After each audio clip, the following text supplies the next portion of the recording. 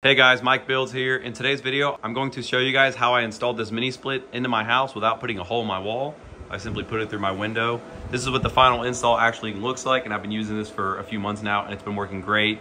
I put all the details in this video on how to do it. I show you how to wire it, how to plumb it, how to vacuum it down. It is a little bit of a longer video, and I do apologize. In some of the shots, my inverter fans are kind of going crazy. It's a little bit hard to hear me, but just bear with me. If you watch the entire video, you will have all the information you need in order to install your own mini split. It is kind of a long video, so if you guys end up watching the whole thing, thank you guys very much. Anyways, enjoy the video.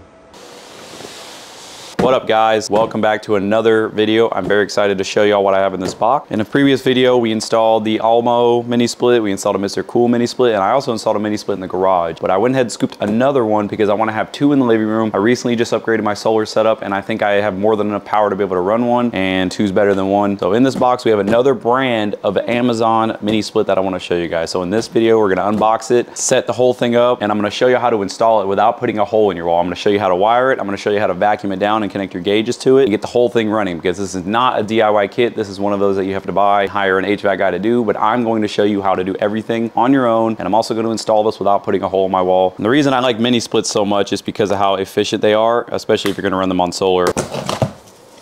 So you can see this is a Cooper and Hunter model. These seem to have pretty good reviews. The biggest thing I wanted out of the mini split that I'm gonna put in the corner is Wi-Fi communication with my phone. That way I can be able to remotely change the temperature, because the other one, the Elmo system, is not a smart system like that. Okay, here we go. We got it out of the big box. We have the air handler indoor unit right here. We have the condenser unit right here. And then this is the accessory kit. So this is gonna have all your tubing and everything, but we're gonna open everything up and lay it all out, and I'll show you all everything it comes with. So this is supposed to be a SEER 25, which is better than all the other mini splits I have, which means it's supposed to be very efficient. I mean, they're already pretty efficient, but the higher the SEER number, generally, the better energy performance you're gonna get out of it. And this is 9,000 BTUs at 115 volts. Oh, this thing's dirty. That's okay.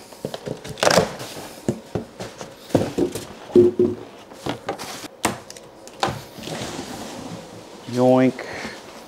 Oh yeah, look at that. Like I was saying before, it's 25 SEER. For the money, I think this is the best efficiency I was able to find. This unit shipped to my door was about $700, $699 I believe. All right, so here's the outdoor unit. So I'm gonna get all this trash cleaned up and lay everything out for you guys, and we'll go over everything one by one. All right guys, here's a close-up of the condenser, and honestly, this looks like a carbon copy of my Mr. Cool unit. Pretty good.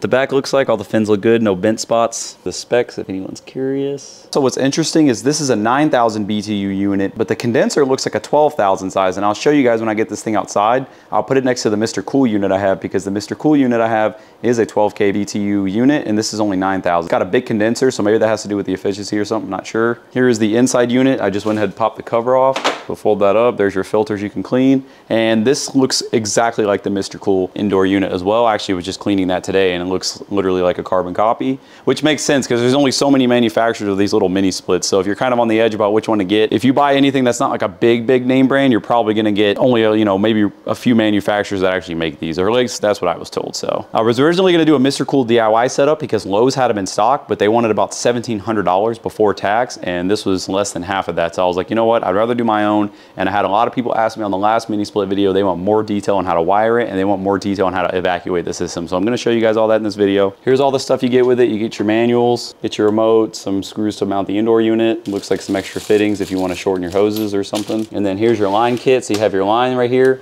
What's interesting about this is this line looks massive. I don't remember these being that big on the other one, but the small side looks normal. You get a drain hose extension. You get your wiring.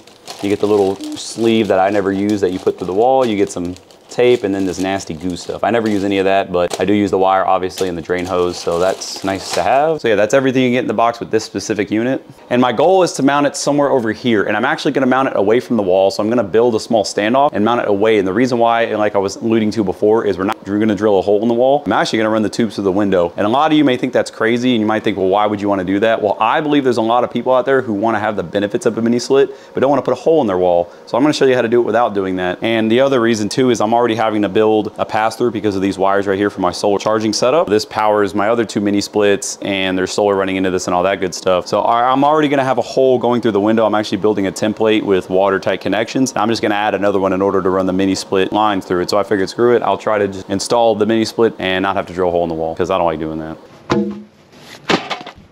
All right, so we got our materials. Sorry, it's a little bit windy. I'm gonna speak more into the mic. We have all of our materials in order to build the condenser mount. So with these mini splits right here, I kind of just threw them on the deck. I didn't even screw them down, to be completely honest. And this works fine. I've never had any issues with it, but if I'm gonna mount a third one, I don't want to take up any more deck space. So I think I'm gonna make a custom built off the ground mount, and I'm gonna use a wall mount to basically mount it to 2 4x4s I'm gonna cement in the ground. So I'm gonna take you guys out to the garage side of the house where I did the garage unit, and I'll show you how I did that, because that one turned out really good. And I think if we can just copy that design, it'll look really good, and it'll just take up a little bit of space right here. It'll be off the ground, so I can weed whack around it, and it won't get a lot of dirt or crap sucking into it. So let me go show you guys the other mount, just so y'all can get an idea of what I'm talking about. All right, so here's the unit I have to cool and heat my garage, and as y'all can see, it looks really good. I should have trimmed this down, but we're definitely gonna do it on the other unit, trim the feet down a little bit. And other than that, this thing looks really nice. I also did put a disconnect switch, so you can kind of see how we did it, and I painted it with oil-based paint. That way the wood hopefully holds up. It is pressure treated 4x4s. Anyways, this has been up for about a year now, and it's been pretty solid. It hasn't moved, and I think it looks really good too compared to just throwing them on a deck. This is the idea, so we're gonna go ahead and start trying to build this and see what we can do. All right, so I went ahead and measured between the 2 mounting feet on the AC unit, the condenser unit. That way we know how wide to make the stand.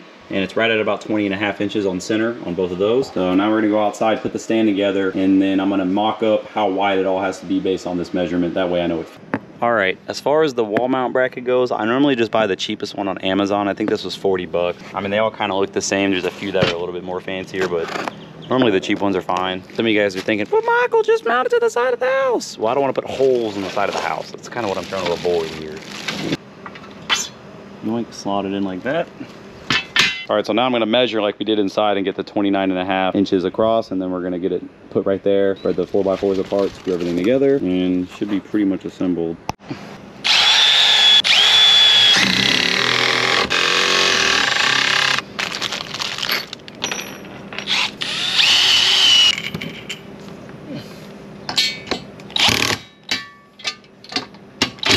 All right, so I'm gonna have to drill another hole here because this isn't quite lined up where I want it. No problem.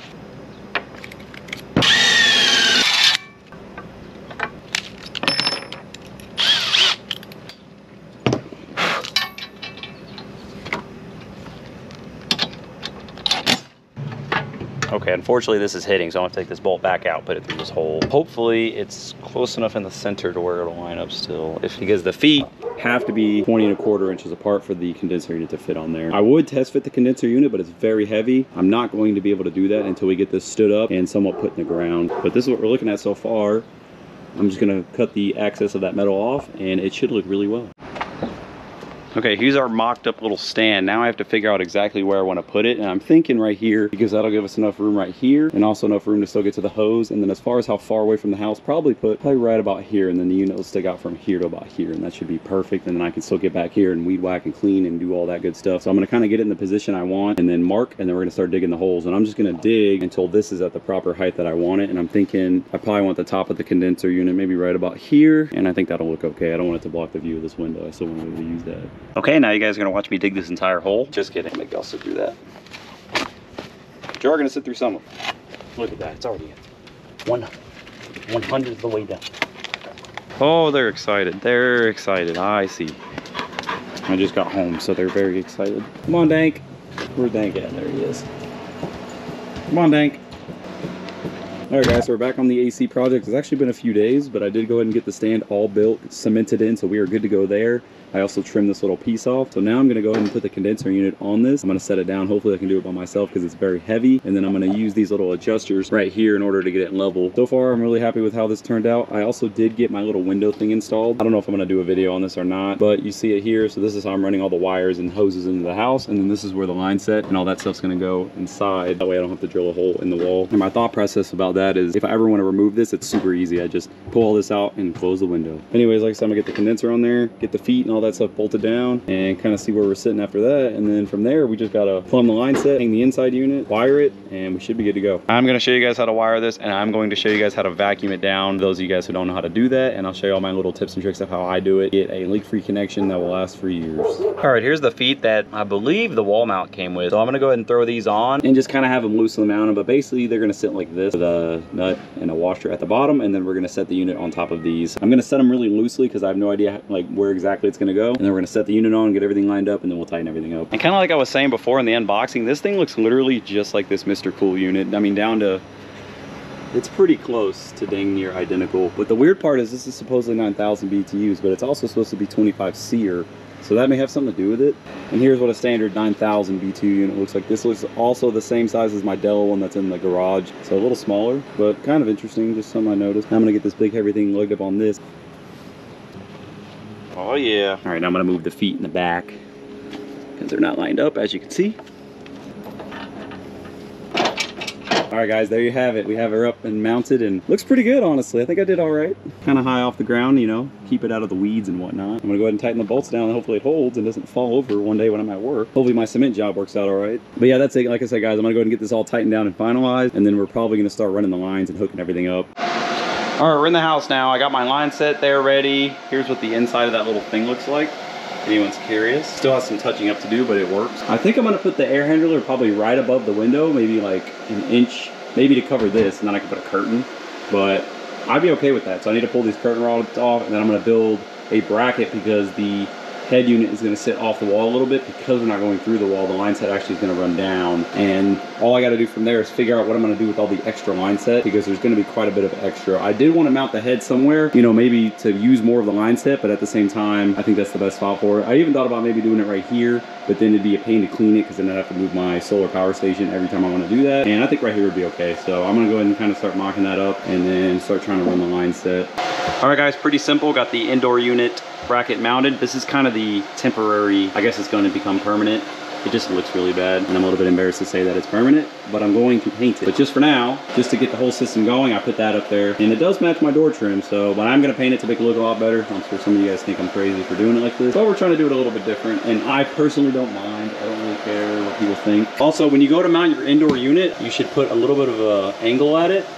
So basically, the entire head unit cassette's going to be sagging a little bit more on this side than on this side, and what that's going to do is facilitate better drainage of the condensate pan. So I do that on all my mini splits, and it seems to work great. I don't have any problems with water stagnating in the condensate pans and then causing mold and all that stuff. So I already did that exactly where I want it. Now I'm going to go ahead and hang the indoor unit up there and see how it looks. And there it is, guys, hanging up there. I think it actually looks pretty good, and it's right underneath the window. So that'll help cool this side of the house off, because right now it's very hot on this side of the house, and we should have another 9,000 BTUs of solar powered air conditioner. As far as the line set goes, I think I'm going to come out right here and then go down and try to follow the contour of the wall. I really don't want to block the window. That's kind of the plan with that. So I'm going to go ahead and knock out the thing to do that. So here we have the back of the unit. These are your refrigerant lines. Here's your drain tube. I'm going to go ahead and install the power cable and not let this fall off my couch. This is the power cable right here, so I'm going to show you how to hook that up real quick. Okay, all you got to do is flip the lid up of the unit and then remove a little surface cover. And right here you have 4 conductors, so you just wire them. And basically whatever number you make the conductors, you just have to match that on the outside unit, and then obviously the green one's going to be your ground. So if you do red as 1, just make sure you do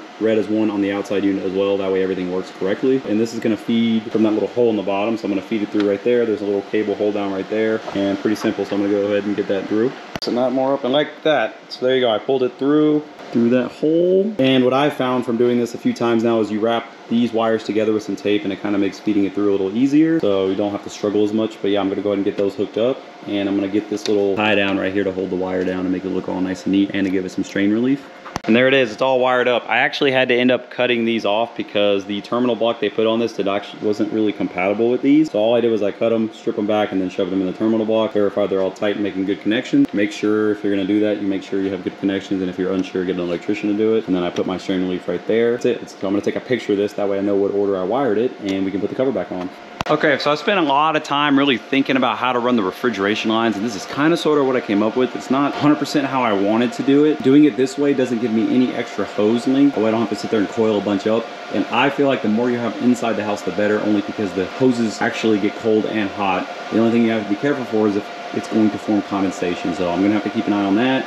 I'm probably gonna put some more insulation film around this also to make it look a little bit better. That way the white doesn't stand out as much. And it's coming down through our little exit, and then it just comes out right here. So now I'm gonna go ahead and bend the lines how I need to bend them to connect them here, and I'm just gonna loosely put them on. That way I can get the hoses bent the way I want them to make them look as good as possible, as clean as possible, and also function the best I can make it function. All right, there's a really short run of line, so that's awesome. And it has an S curve, that way it can still flex a little bit if the unit decides to move for expansion and contraction reasons. So now we're gonna go inside, get the head unit hooked up. Once I'm happy with the tubing placement, then we're actually going to apply some sealant to the fittings and torque them, and I'm gonna show you how to do all that. Then we have to vacuum the unit down and then wire it. it and we can turn it on. All right, guys. The line set is pretty much ran, and all I did was kind of loop it around like that, and then we'll go up here, and it goes along the top. I'm gonna build some brackets to hold that, and then it just comes right here, and it's gonna join the drain tube as well as the wiring. And that already runs outside, so I am gonna push it against the wall and make it look a lot cleaner. So we're at so far with our window install. So I'm gonna keep cleaning all this up. I have not torqued any of the fittings yet. This is literally just test fitting the pipe. I'm gonna start cleaning it up and trying to make it look a little bit better, get all the rest of the wiring ran. All right, so this is the best I got the lines routed right now. I'm gonna go ahead and end up making some brackets, 3D printing some nice brackets over the line set, make them look a lot better. But just for the sake of getting the unit running, I need to go ahead and run the cable outside to the outside unit. We need to run the condensation drain, and we also need to connect power to it. That way we can plug it into our solar generator. So my favorite thing to use to power my mini splits is always a 12 gauge extension cord that I end up cutting up. I've started using on all my mini splits, recommending putting a disconnect. You're supposed to do that anyway, so I have this 30 amp disconnect with 20 amp fuse. We're gonna install this on the unit, run power to the extension cord to the solar generator. So the power is gonna come from the generator, the solar generator, to this, and then this to the AC unit itself. That way it's somewhat fused to add a little bit more redundancy for safety, and that way if I need to service it, I can disconnect it and I know it's completely shut off. That's what we're gonna focus on now. I guess the way I'm gonna do that is drill another hole. My original idea was to try to run everything through here, but it's already kind of tight with the line set because this is a 1/2 inch and 1/4 inch line set. So I'm probably gonna drill another hole either right here or maybe up there, and we're gonna run the rest of the cabling through there. That should be more than enough surface area to run all our cable. So that's the plan right now. I'm gonna figure out where we want to drill the hole, get the pipe cut, and we're gonna start threading everything through. Once I have all that threaded through, we are gonna go ahead and torque the line set down on the head unit as well as the outside unit, and we're gonna start our vacuum process. All right, so we got our power to the outside unit to feed the inside unit and the drain hose. And I'm just gonna leave it like this just for now, and I'm gonna end up tidying everything up once I'm sort of done. But just for the purposes of the video and kind of showing you guys the most important step, I'm just gonna leave it like this, show you guys all the important steps that you need to know about installing this, and I'm gonna go back later and clean it up. And once it's all cleaned up and I have a final product to show you guys, I will show it all. But that's what we're gonna do just for now. I'm just gonna shove some foam in there to seal that hole. But right now we're gonna go ahead and torque the fittings on the inside unit and on the outside unit. I'm also gonna use a little bit of this stuff. So if you've never used this, it's basically sealant, and you put these on the ends of the flares to help create a little bit better of a seal. It's not 100% required, but it is. I would recommend you do it. It just increases your chances of not having a leak that much more. I'm gonna go ahead and loosen the unit, tilt it back, put these on both flares, and then I'm gonna use, where's my croissant wrench? I have a series of croissant wrenches and a 17 here, and I'm gonna use these to torque the fittings. I would highly recommend you torque the fittings correctly. However, I do not have the right sockets, and I'm just gonna go by feel, but I highly recommend, if you've never done this, either hire an HVAC guy to do it or get a torque wrench and do it exactly by the book so you don't have any chances of leaking. We are also going to pressure test the system with some leak detectant, which is this stuff right here. So what I'm gonna do is, after we tighten everything, I'm gonna pressurize the system with 300 PSI of argon, and then we're gonna spray the fittings like this and let it sit for 15 minutes. And as long as we don't have any bubbles, in theory it should be tight, and then we can proceed to the next step, which is vacuuming down the system, and we'll kind of go from there. So right here on the flare, or on this taper part right here, and then same for this one, that's where you're gonna put your sealant at, because between this and that flare is where it actually creates the seal. So basically what happens is this collar, as it tightens down, it mushes the copper because it's soft onto that flare fitting to seal it. So we're gonna put a little bit of sealant just on the flare just to give it a little extra assistance in sealing. Once I'm done torquing all this, I'm gonna put this foam over and wrap it up a little bit more to make sure we don't have any exposed copper, because exposed copper, exposed fitting, it will result in condensation. You don't want that. You don't want drips coming out of this. You want everything to be solid and dry and all that good stuff here. So keep that in mind. Make sure you wrap this all up once you're done tightening these fittings. All right guys, here comes the most important part of doing your DIY install. So this is going to be the cap you're going to use to vacuum and pressure test the system. So all you gotta do is pop this off. Keep in mind, this does have a Schrader valve inside of it, and I'm gonna show you why that's very important that you know that. In order to connect a line set or anything really to the mini split, you have to buy these little adapters here. Normally they come in a 4-pack off Amazon, but what I've noticed is they're 2 different color gaskets. You have this hard white material, and you have this softer green material. Whenever you go to put this on, you have to use the green one. The reason why you have to use the green one over the white one is because the green one is squishy, the white one is solid. So if you try to use this, it's not going to depress the Schrader valve in there. You're not actually gonna end up suctioning down the line set. You're not gonna be doing anything, but you're gonna think you're gonna be doing it. You're gonna think you're pulling a vacuum, and then you're gonna release the gas with this full of air, and you do not wanna do that. Contaminate the system, where the system will work a lot less efficiency because you're gonna have non-condensables, regular air inside your system. Make sure you use the green one. And if you're unsure, test it with your finger and feel if it's squishy or not. And also when you go to screw it on, maybe you can feel or hear any gas come out if you have a vacuum, for example. They also do make a tool that removes the valve core to do all this, but I think this is the easier way to do it. So like I said, just make sure you use the one with the rubber seal seal, not a nylon seal, and you should not have any issues. Okay, I have right here, this is a nitrogen regulator, and I'm gonna connect it to a tank of argon. It doesn't matter what you use as long as it's an inert gas. And I'm gonna go ahead and connect this to that service port, and we're gonna put this thing to about 300 PSI. That way we can do a pressure check and a leak check. Okay, so there's our hose. We have not opened these yet. These are still sealed, so the gas is still inside the unit. It has not been let into the evaporator assembly with the tubing. We're gonna come over here, and I'm just gonna turn this gas on. So I normally go to about 300 PSI. So I'm gonna let that fill all the way up, and then we're gonna go get our leak detectant spray and spray all our fittings to make sure we have no leaks. So there it is, guys. We got it to 200 PSI, and I went ahead and shut the bottle off. So now I'm gonna let this sit there and make sure this doesn't move. And I'm gonna go ahead and spray our fittings to check for leaks. This step isn't 100% necessary. You can just go ahead and vacuum the system down and watch your vacuum gauge to make sure you don't have any leaks. This is just extra assurance because you don't want this to leak. Otherwise, you have to get the whole system evacuated and recharged or waste all your refrigerant. You don't want to have to deal with that. The main reason I even have this is because I do welding, but I got the regulator and everything off on Amazon. I also have a cheap vacuum pump I got from Harbor Freight, I believe. This is a R410A gauge set, also from Amazon. This is a 134A gauge set that I actually originally used to vacuum my first system down, and this worked just fine too because the fittings are correct, but I did go ahead and scoop the correct one, and then all you need is these fittings. So I'll leave links to all that down below in case you're needing to do this yourself. I know it can be quite confusing. That's why a lot of people will generally buy the Mr. Cool units because they have quick release fittings and pre-charge lines. But if you're not afraid to get a little bit of DIY and do it yourself, try it yourself, and you're willing to follow these steps, you can easily do it yourself and save a lot of money and not having to buy a Mr. Cool mini split, which costs significantly more money. All right, so we got our leak detectant spray. Take some of that.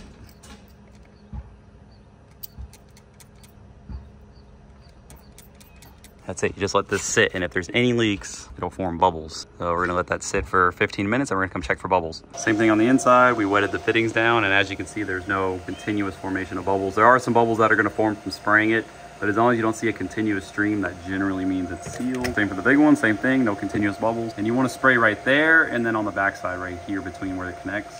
Same with that, same on the backside. So gonna let that sit for 15 minutes. Let's go see if the pressure's moved at all. All right, we're gonna let this sit for 15 minutes. While I'm waiting for the pressure test to complete, I'm gonna go ahead and install the wiring. All right, next we're gonna move on to the wiring. So first you take this little cover off. You have to pop out 2 bungs. Now you wanna run both your lines through that. If you want to make this look a lot cleaner and nicer, I'd recommend you get the proper bungs and conduit. I'm gonna go ahead and add that later, but I had to order them on Amazon just to get this video finished and the unit running. Just for now, I'm gonna do it like this. Don't do as I do it the correct way. And if you don't know how to do it, call an electrician so you don't mess up anything or burn yourself or your house or everything in between. All right, for demonstration purposes only, your green is gonna go over there, your neutral is your white, and your live is your black. You need to put connector ends on this. Once again, I had to order those, so just for demonstration's sake, I am gonna go ahead and hook this up, and I'm gonna go back later and do it the correct way. So that's how you wire it like that. So I'm gonna go ahead and connect this. This is a 120 volt unit, by the way, or 115 volts, as you can see. So if you're running a 230 volt unit, it may be a little bit different because you're gonna have your 2 phases going in instead of a line and a neutral. So I'm gonna go ahead and get these installed. And just like that, also, I'm not putting in the disconnect switch right away. Like I said, I'm really just doing this for demonstration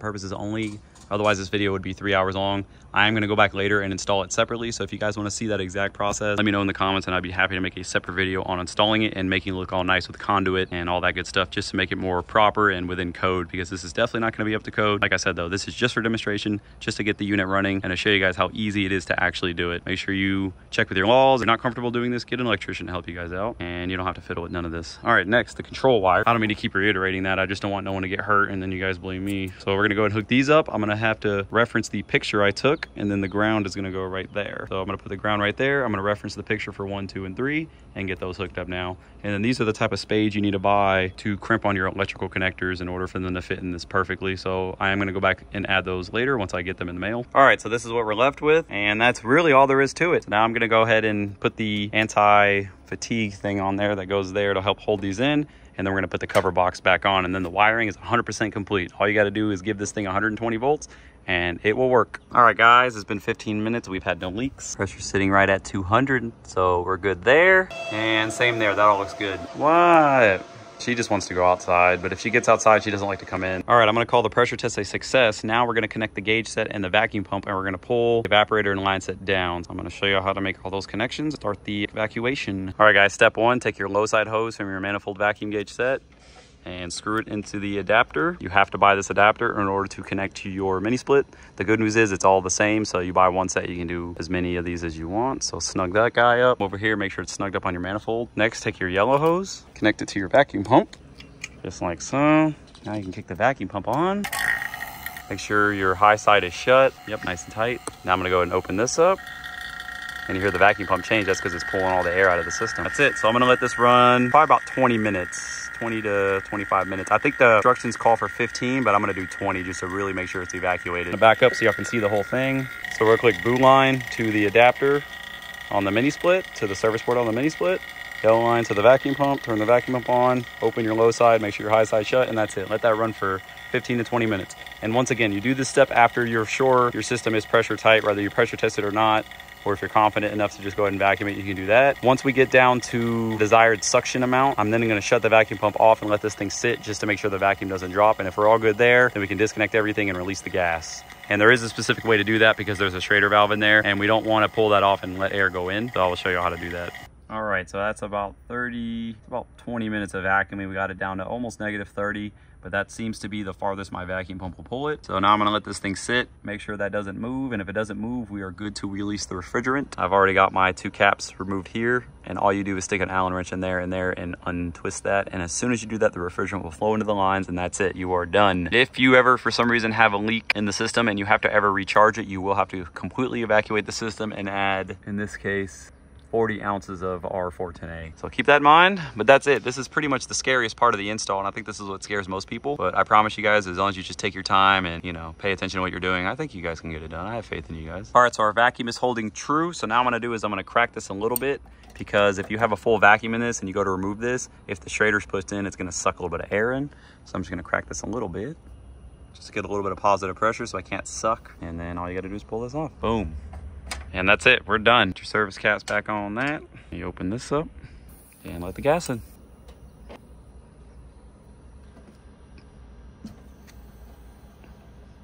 Caps back on. Boom, guys, that's it. We are completely done. So I'm gonna go inside and turn it on and see if it works. All right, here we go. Oop, we're on cool. That's at 72. Let's just let it do its thing. Give that a second to cool off. Let's go outside and see if the outside unit kicked on. Oh yes, she is running. Ooh, it's starting to get cold.